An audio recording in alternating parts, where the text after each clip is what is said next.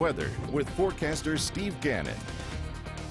Let's go to Pocatello, shall we, from our Farm Bureau Skycam vantage point. 32 degrees, light winds, some cloud cover in and around the neighborhood. Light winds are the rule of the day all the way across the region. In fact, you're going to have to look real hard. You can't find a double-digit wind speed at this hour. Did you notice the temperatures, though, around the area? The official overnight low in the country was 6 above in Big Piney. Did you see? Arco had 3, Mackay had 4. They'll get credit in our record book. But we are watching this storm system come inshore.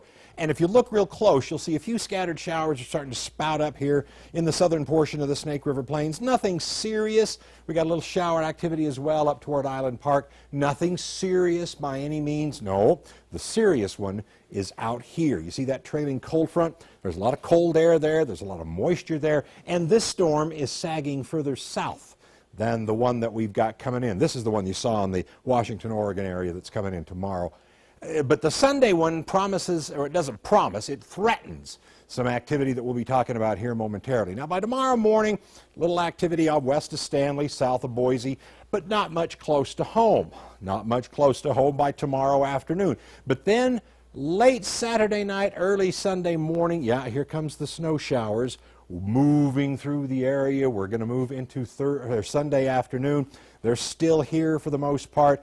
What we're worried about is what's called a Snake River Plain convergence. Now, that's a fancy word for all the elements coming together at the right time in the wrong place. By that I mean from Rexburg south to Pocatello, from about Ryrie and Swan Valley east or west to Arco. The storm just sits at a central point and then pivots. It just wraps around itself. Everything to the north, south, east, and west, not so much. But everything within that area can get its fair share of snow, and the gusty winds that we're forecasting as well are going to add zest to the life. Winter storm watches for the central mountains across the arc of Butte County and then Clark County down through Island Park toward Bear Lake. That's in response to the storm system that we expect to move through the area. Not tonight. We're seeing overnight lows tonight in the teens to mid-20s over most stations. Even a few upper 20s here and there. Driggs is not one of them, neither is Island Park. But we got 30 degrees in American Falls, 30 degrees in Pocatello. That's not bad. 17 in Soda Springs. A little warmer in Preston and Malad. A little cooler, as you see, in Pinedale with a 2. High temperatures tomorrow. Again, not bad. I've seen worse this time of year. Back in 1972, the overnight low record in Idaho Falls was 28 below 0. To put that into perspective, Idaho Falls with a high of 35 tomorrow, 35 as well at the INL. A little cooler in West Yellowstone at 26.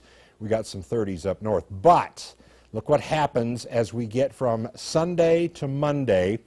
Pretty good chance of showers in the Pocatello area. A big cool down from Sunday to Tuesday.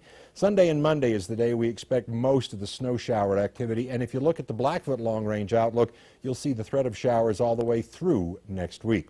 Cool down in the upper valley as well. 36 on Sunday, 29 on Monday, 23 on Tuesday. But you see Sunday, Monday, the chance of showers, the breezy conditions.